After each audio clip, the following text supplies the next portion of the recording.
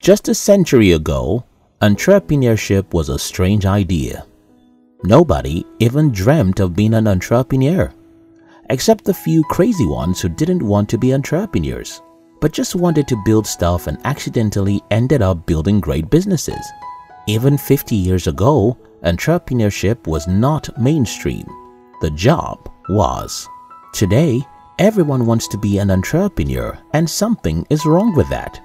As for me, the world needs more entrepreneurs, but at the same time, everyone who really wants to be an entrepreneur should think twice, because you're far more likely to fail in business than to succeed. And this video contains some of the reasons why most people fail. If you are one of the thousands of people who have been asking to know who owns this channel, now that we're about to have 1 million subscribers, I'm ready to show you who I am. More about that soon. Let's get into this video. 1. Self-reliance. Stephen Covey makes a good case in his famous book, 7 Habits of Highly Effective People, when he preached that neither dependence nor independence is a good idea, but interdependence. The #1 attribute of most people who want to be entrepreneurs is confidence and high self-esteem. Somehow, many of these people believe so much in themselves that they overdo it by going it alone. Truly successful businesses are those who depend not on the owner of the business, but on other people to make progress. Seeking help, partnership, collaboration, building a team, these are all the things that make businesses successful. As an entrepreneur, you have to believe so much in your ability. At the same time, you have to know that you're extremely limited. There are things you don't know and there are things you won't ever know. You have just 24 hours in a day, and God won't give you a minute after that. What can you do with such limited resources you have? Nothing much, except you learn how to work with other people. There's an entire book Michael Gerber wrote on this subject. It's titled The E-Myth Revisited. This book teaches that businesses that succeed are those that were built in such a way that other people can run it. Unfortunately, most entrepreneurs are so important to their business that they have to be in their business for their business to work. Your goal is to build a business that can run itself. Your goal is to build a team that can come up with ideas and insights you can never come up with. Your goal is to do the work of 1,000 humans, and you can only do that if you're not extremely self-reliant. Instead of depending on yourself, seek help, look for partnership, and depend on others. 2. Eating your cake too early. History books are filled with entrepreneurs who go broke after some success. It's often because these people eat their cake too early. I read about a young man who used his first major profit to buy an iPhone, saying, "I deserve it." Well, you don't deserve anything.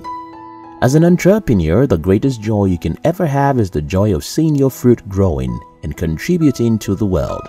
The greatest joy you can ever have is seeing people love what you create. The greatest joy you can ever have is seeing your business employ tens, hundreds, and thousands of people and serving the world. That's what you deserve.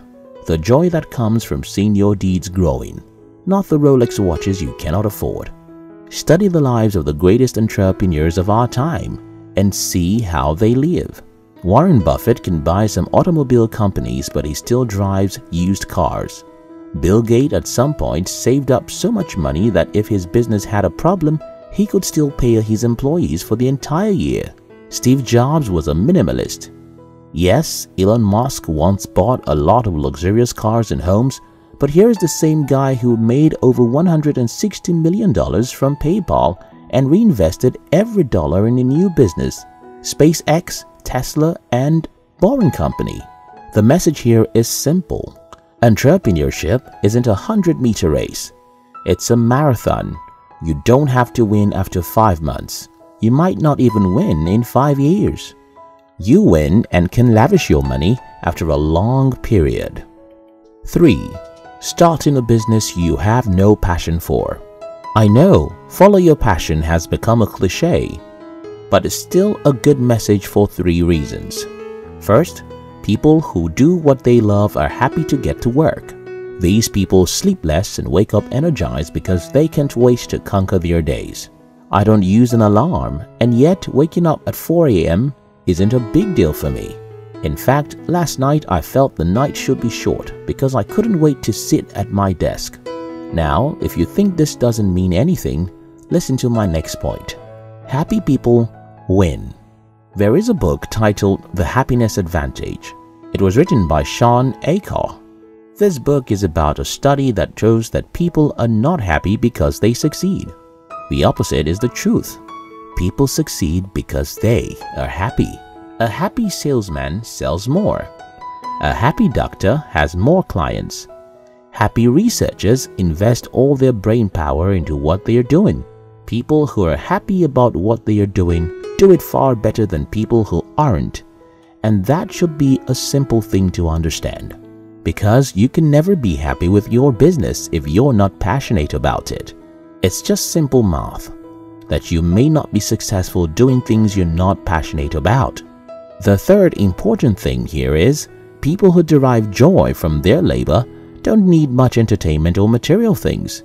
If you derive great joy in your work or business, all your life will be about that work and its progress. Nothing much will be important to you. You'll only buy things you need, and even if you want to waste some money on luxuries, you'll have less temptation to do it when your business is small. Now, let me make something clear here. You can still do what you hate for money, temporarily. For example, I had a job I hated for 17 months. I knew I hated it even before I started it, but that was the only option I had. In fact, my first successful business wasn't what I was passionate about. So, there's no crime in doing what you don't like temporarily.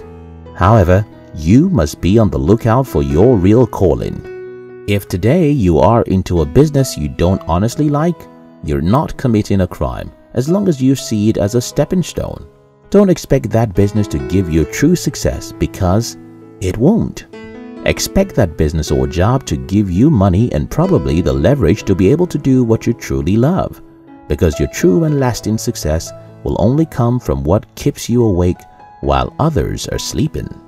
What makes you high and what makes you feel like you're fulfilling your destiny. I hope this video helps someone. If you are interested in knowing who I am and have some time in my world, you can join my personal channel in the description below. I love you.